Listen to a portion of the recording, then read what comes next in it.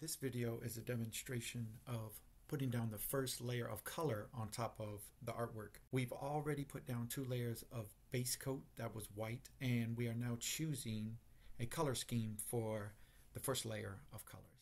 All right, let's get started. First things first, we're going to mix up a little bit of paint. I like a certain consistency when I use sponges, and most of the time I'll add a drop of water or 2.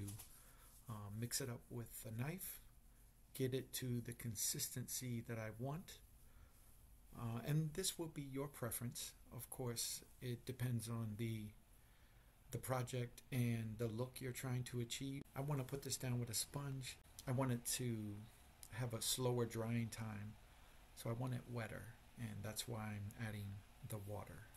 So in some places I will go heavier, and in other places I will try to apply it much lighter.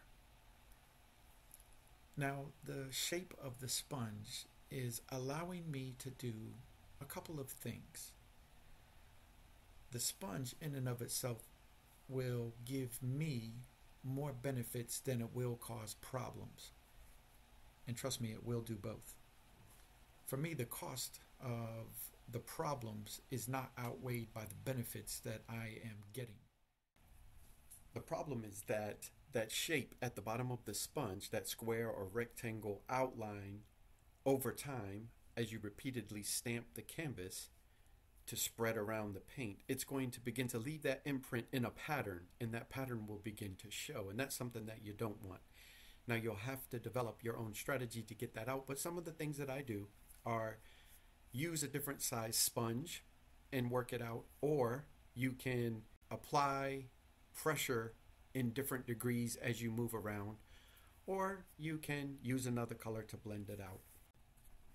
And the benefit of that flat surface on the sponge is that it hits the surface of the canvas evenly, and it makes the depth of that cardstock, those layers of cardstock, really stand out. And sponges help you to blend very well. So I'll continue on. As you can see, the letters are not being filled in traditionally with solid colors or even multiple colors.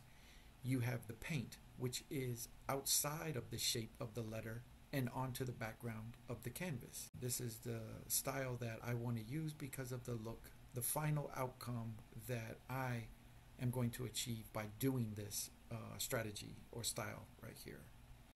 As you look at this next color going on, you can see the next couple of letters begin to emerge in the name Gabriel. You see the E right next to the L. That's starting to come into view, and you can also see the I, at least the middle part of the I, come into view.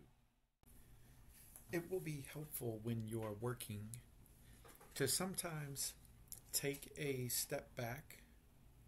If your canvas is flat on a table, just stand up and get a better look at it. If you're using a standing desk, drop it down. If your standing desk doesn't move at all, just take the artwork, place it farther away than 18 inches so that you can get a different perspective on your artwork. And this stage is complete. Check out the next stage in the project.